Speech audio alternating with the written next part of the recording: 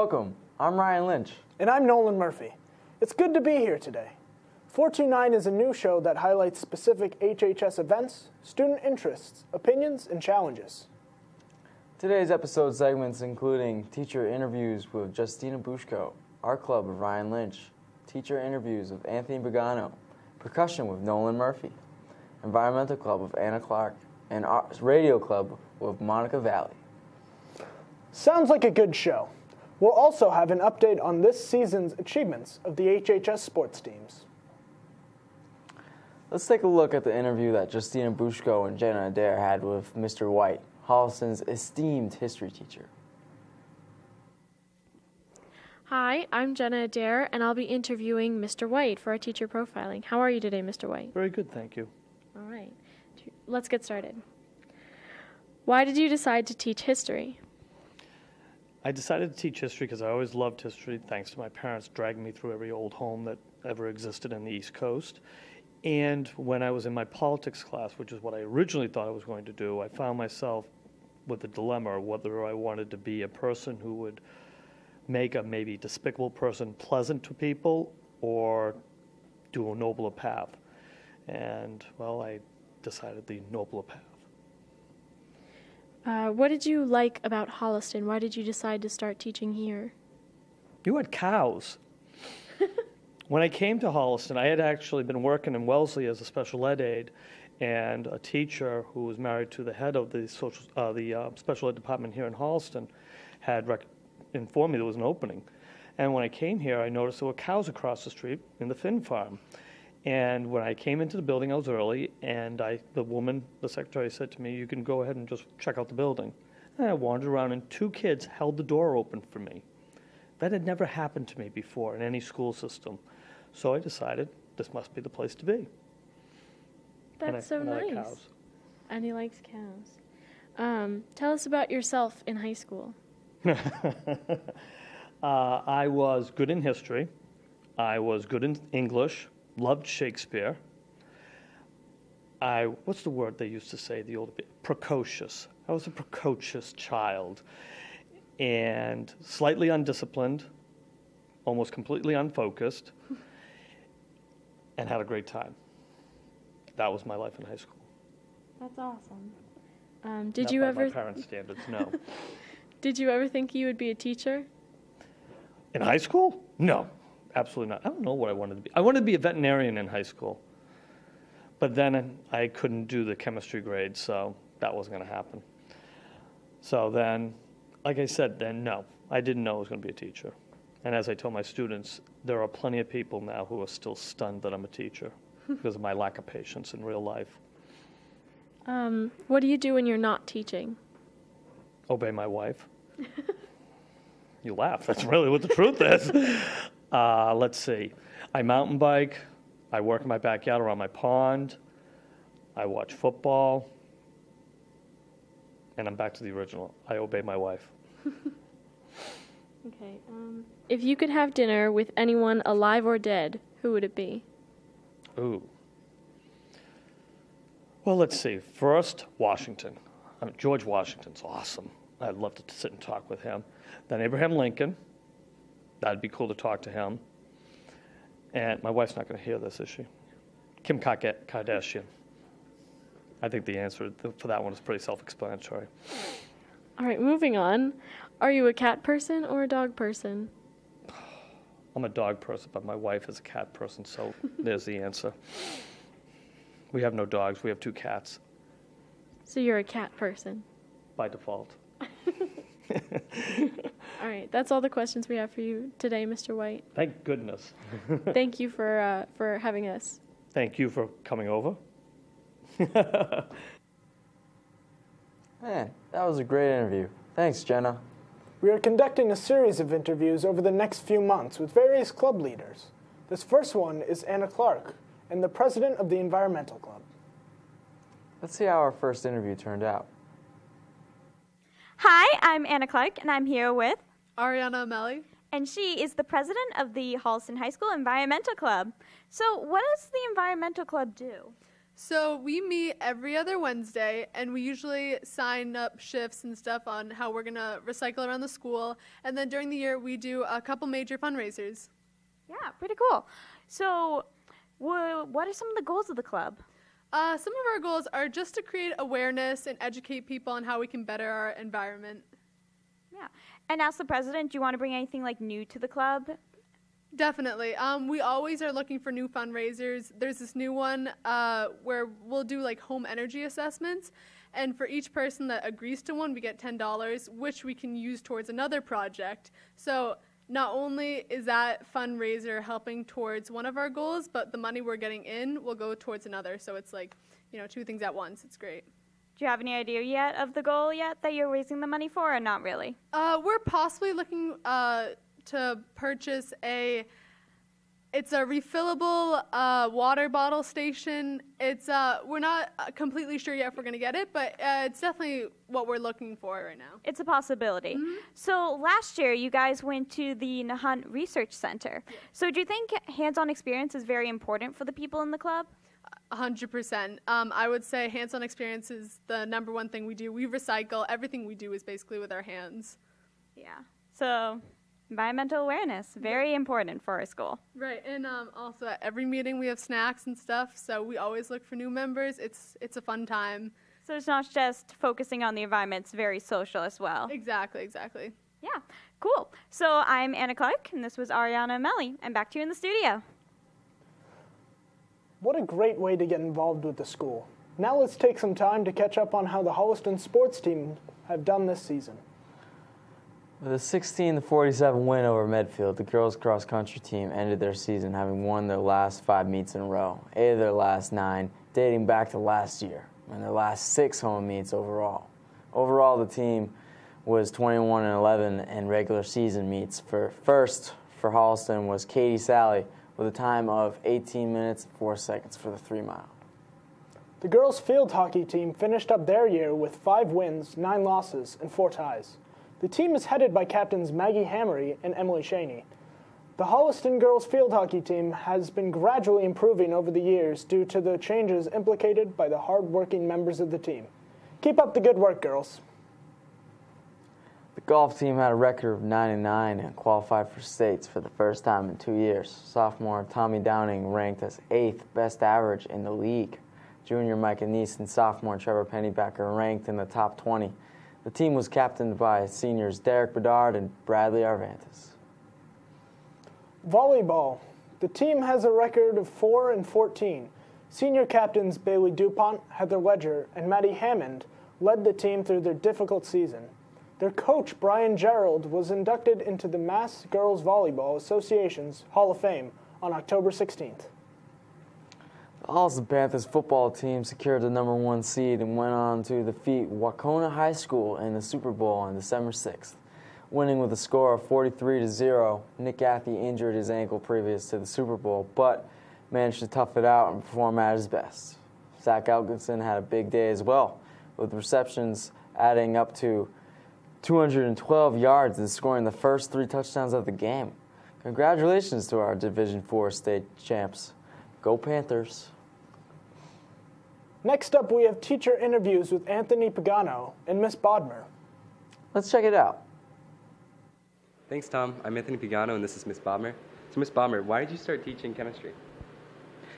Because it's absolutely the most fun subject to teach. Really? Yeah. What's your favorite part about it? Well, you've been in my AP class. What's my favorite chapter? I really like thermodynamics. No, what's my favorite chapter? Oh, your favorite chapter. I remember it was chapter 15, but I don't remember which chapter. Every chapter, what do I say? Oh, every chapter is your favorite chapter. Right. Okay. So what do you like about Holliston? Everything. Everything? Nothing specific? No, I absolutely love this community. The kids obviously are my favorite, you guys, students. Mm-hmm. But your parents have been phenomenally supportive of everything we've done, including taking a bunch of kids to Peru. You're easy to teach. You're just nice people. Thanks. What did you do, or what were you like in high school? Sorry. All right, so this might sound surprising because I've changed a lot. I never spoke. And when I mean never spoke, I mean never spoke. I was so painfully, incredibly shy. It was unbelievable. It took me many, many years to be so outspoken and such a loudmouth, but I never spoke. Never. Why did you start teaching? So, another interesting question. After my first marriage ended, I decided I needed to have a career so that I could always support myself. I didn't ever want to be dependent, not just on a husband, just on another human being. I wanted to have my own career. So I decided I'd give teaching a try. And I actually wasn't sure at all that I'd want to do it, but the moment, I remember the first day of my student teaching, and the moment I was in a classroom with teenagers, I knew it was the right fit. I loved it. That's cool. So what do you do in your free time when you're not teaching? What do you think I do? You're really into psychic stuff, right? Yeah, I'm really into the psychic stuff, that's right. I love the whole, I'm a spiritualist, so I believe in past lives and reincarnation. But actually my hobby is to write novels. Oh yeah, that's cool. Yeah. If you could eat dinner with any person alive or dead, who would it be? I'd want a lot of people at that table. But I'd have to go right now with Einstein. Einstein? Yeah. As well, in that's how I Einstein? say it. Or, Einstein, okay. sorry. Yeah. That's Sorry. okay. I was raised by a German father who was also a theoretical nuclear physicist. So both my parents fled from Germany because they were Jews.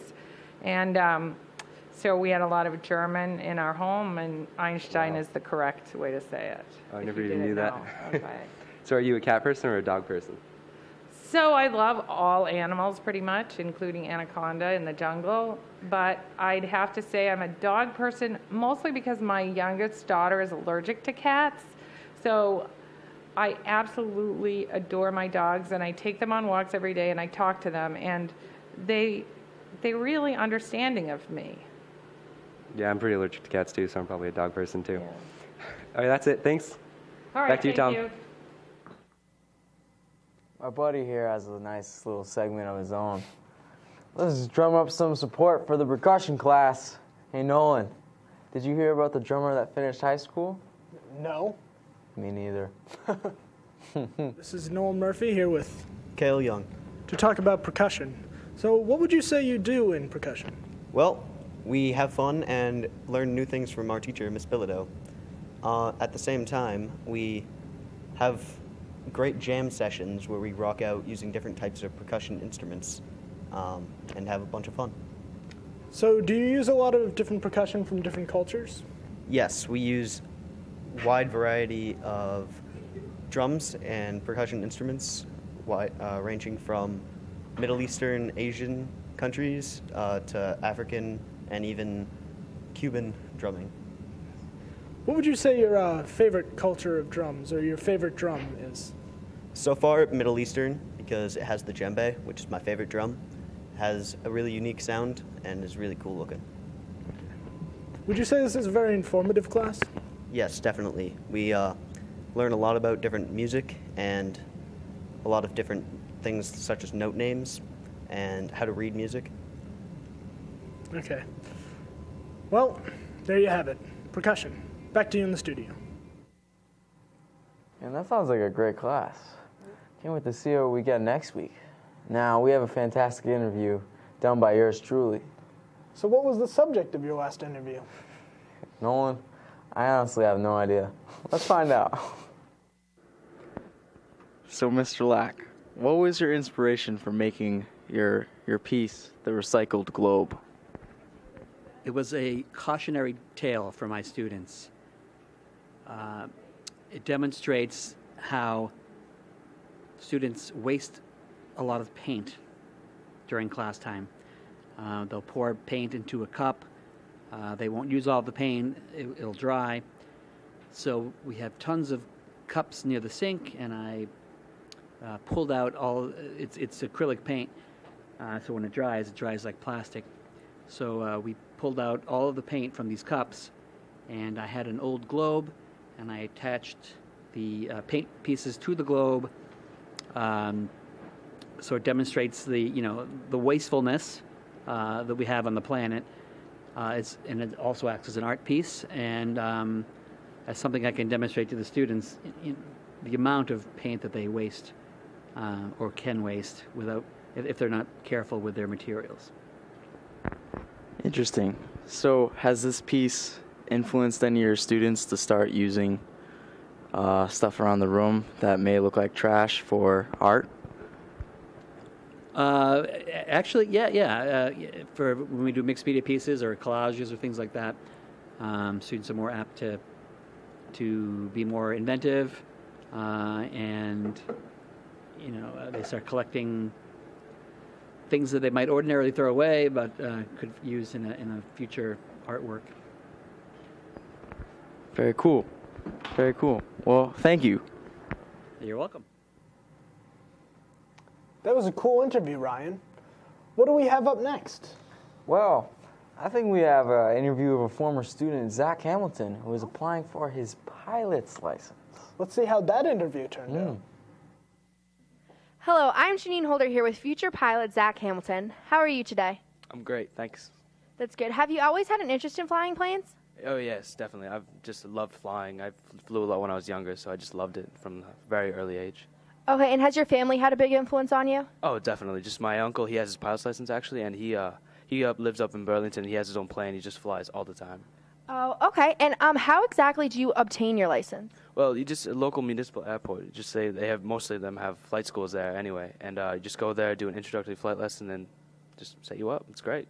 So if you just go to the airport and say you just want to learn how to fly, then you can just go there and they'll set you right up? Yeah, it's basically how it works. It's really simple. I mean, when I first started, I was like, I don't know how I'm going to do this, but it's very easy.